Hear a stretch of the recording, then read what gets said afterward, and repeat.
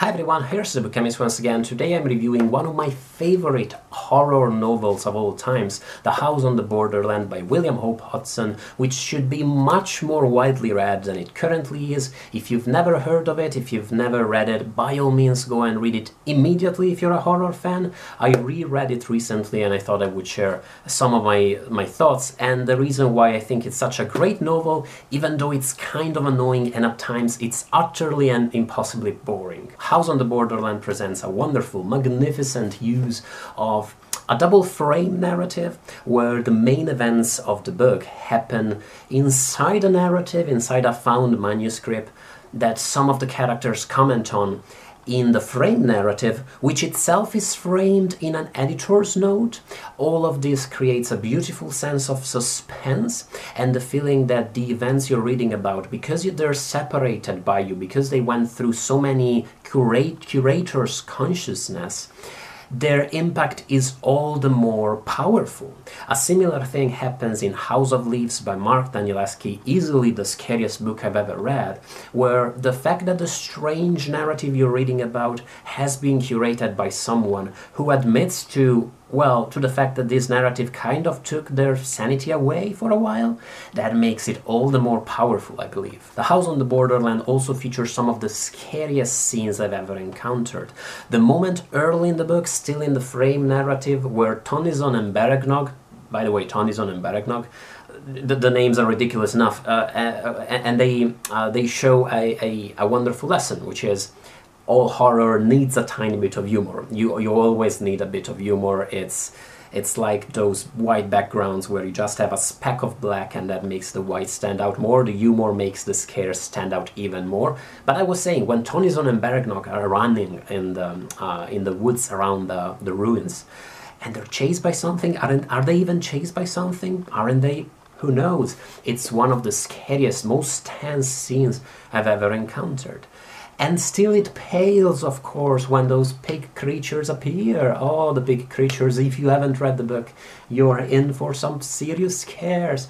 The attack of the pig creatures, I would say, again, a classic in all of horror fiction. There's no other way to define it, if not as a wonderful, beautiful piece of narrative, perfectly capturing such a difficult set of feelings and circumstances as the horror and the anxiety and the terror are of confronting a supernatural attack in a place of immense solitude. House on the Borderland is far from flawless, and it's one of those rough diamonds. It's one of those novels that I adore, even though, oh my god, some parts of it just make me mad. They're so clunkily and clumsily written. Most of H.P. Lovecraft, who is arguably one of my favorite writers, gives me the same feeling. The problem with horror in general, I believe, is that it's all nice and good so long as you're building up the mysteries. But when it comes to solving them or to try and give them some sort of logical explanation, that's when the wheels start coming off from the whole enterprise. That's the reason why many of the greatest horror narratives of all times fail exactly when that part of the equation comes into play. The Whisperer in Darkness by H.P. Lovecraft is one of the scariest, one of the most beautiful, eerie, disconcerting narratives ever in its first half. When you're getting to know about this person living alone in the Vermont woods, besieged by alien creatures whose intents are beyond our understanding. But then the second half, where the action happens, it's just plain stupid. Similarly, Stephen King's It is a wonderful, fantastic novel capturing that feeling of that fear of unknown that takes hold of you as a kid when you're confronted with the mysteries and the horror of the world, both the actual world we live in, and in the novel's case, these supernatural occurrences. But I am still to find anyone, and please let me know if you are that person, I'm still to find anyone who believes that it's second part, both the literal second half of the book and the narrative that's set once the characters have grown up, I still have to find anyone who believes that part of the book holds up to the first part. The resolution of the events holds up to all the expectations that was built up by earlier into the book. And that's very similar to what happens in The House on the Borderland. Once the character starts getting a little bit Indiana Jones, a little bit scholarly, and tries to squeeze an explanation out of the events, I think the novel gets a tiny bit boring, which is nothing compared to the cosmic horror sections in the second half of the book, when the character's consciousness travels to Yugoth or wherever it goes. Now, I'm probably too harsh, because I must admit that the cosmic horror sections where the narrator's consciousness travels through the outer reaches of space and time, they are in a way a virtuosistic writerly performance, or at least an attempt at one, an attempt at representing something that the human mind can hardly even grasp, let alone put into words.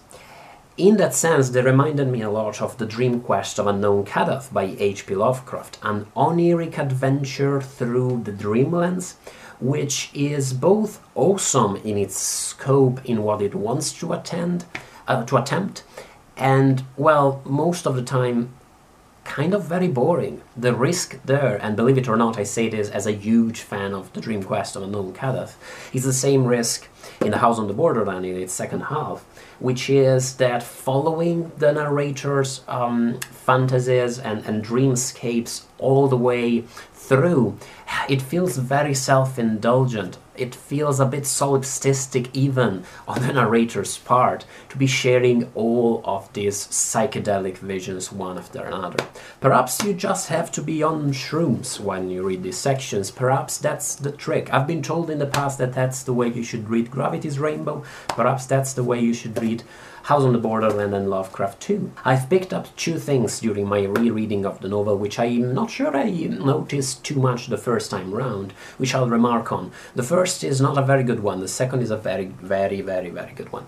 The first one is that I believe the narrator's reasons for sticking with the house and staying there even once it's besieged by swinish monsters, and the personal element that is introduced in the narrative, the narrator's obvious connection with this woman he loved, feels a little bit too on the nose and not very believable, because the narrator is otherwise an unlikable curmudgeon.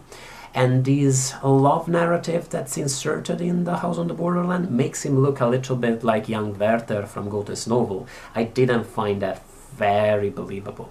The other thing I noticed is what a crucial role the narrator's sister plays into the book. The narrator's sister and her reaction to the events and her take on them. I won't comment on it too much, because I think you should get to, well, the conclusion I reached by yourself, and tell me if we reach the same one somehow.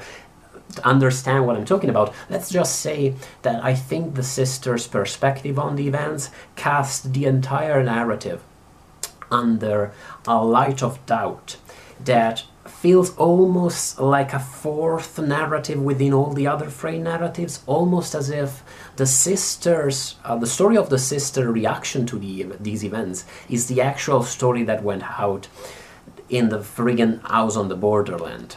And you just have to look for it within her brother's narrative. Does that even make sense? I feel like this is a classic review where I just blabber on about a book I'm enthusiastic about, and I make no sense, but I hope I conveyed my passion for The House on the Borderland, how I think every fan of fantasy, fantastical, supernatural fiction, horror fiction, should absolutely read it once in their lifetime. And please bear with me a little bit, like when I talk about Lovecraft, if I sound grumpy and I sound like I dislike so many things about the book, it's just because I love it so much. I get mad at it for not being even better. I think we often do this with the fiction, with the art we're passionate about, so take it as a good sign and take it as a sign that the book should absolutely be read. Let me know what you thought about The House on the Borderland, and I actually never read anything else by William Hope Hodgson, so let me know if the rest of his oeuvre is as deserving as The House on the Borderland. I'm really curious